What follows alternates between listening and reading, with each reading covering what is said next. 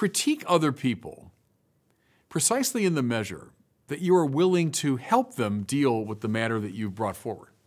So you are totally committed to helping in every way with the problem that you're raising. Well, off you go. Critique all you want. You got a very mild interest in helping the person, well, then your critique should be very muted. If, as is usually the case, you've got zero interest in helping the person deal with the problem, then keep your mouth shut.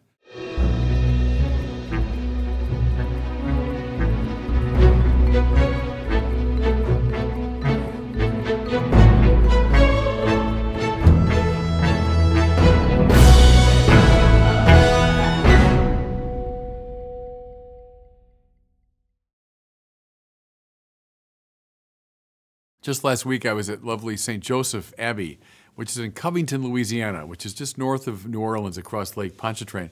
I was there to give talks to 30 Benedictine abbots of America who had gathered for a kind of retreat, and they wanted to hear me talk about evangelization in relation to the Benedictine life. So it was a great joy to be there. But while I was there, I was able to take in the wonderful artwork of Dom Gregory de Wit.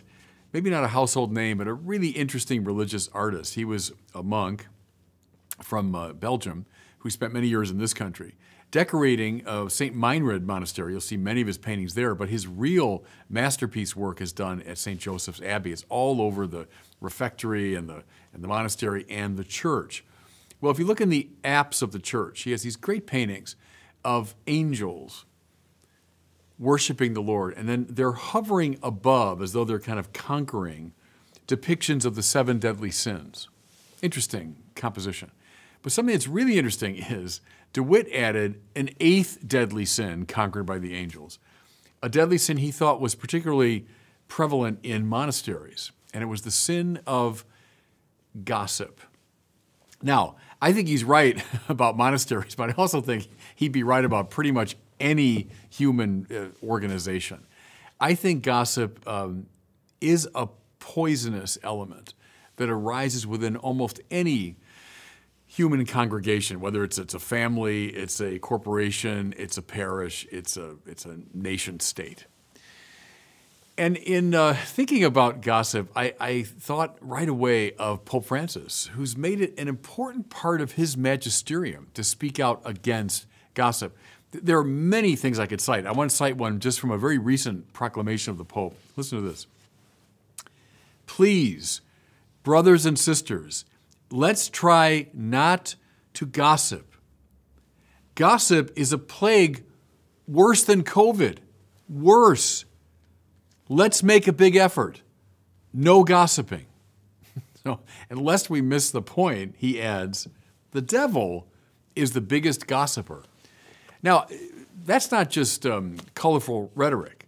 The devil's chief names in the New Testament are ho diabolos, which means the scatterer, and ho satanas, which means the accuser.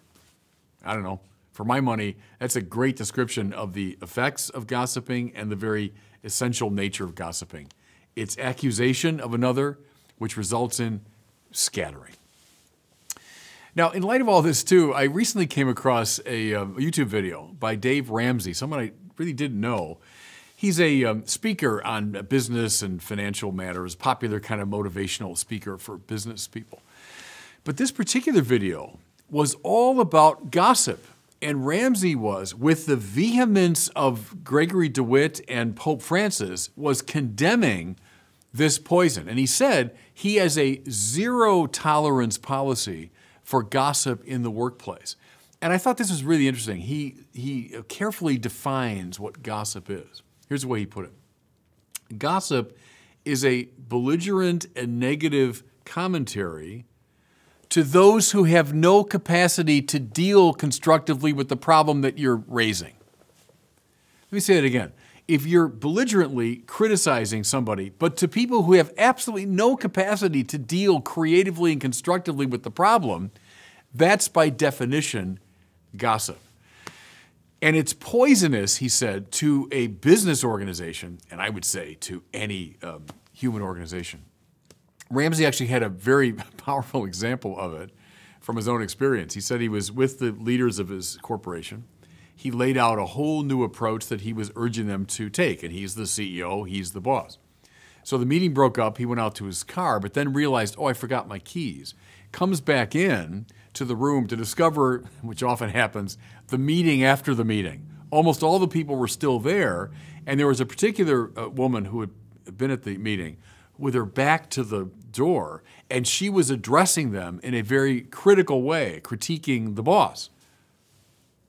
He called her into his office, and he fired her in accord with his zero tolerance policy.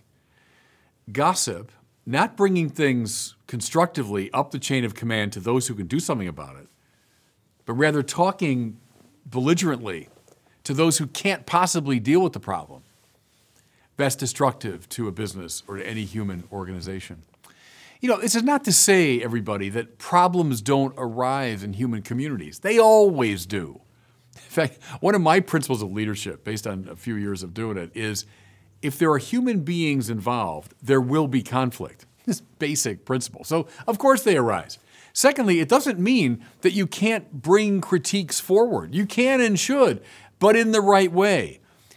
Up the chain of command to those who can do constructively something about it. If you're complaining about, the IT stuff going on in your business, but not to anybody in the IT organization, or not to anyone up the chain of command, that's just poison. Might I supplement Dave Ramsey with, maybe it's an adage I've shared with you before from John Shea, who was a teacher of mine in the seminary. And Shea said this, and it's always stayed in my mind as a moral principle. He said, critique other people precisely in the measure that you are willing to help them deal with the matter that you've brought forward. So you are totally committed to helping in every way with the problem that you're raising. Well, off you go. Critique all you want. You got a very mild interest in helping the person, well, then your critique should be very muted.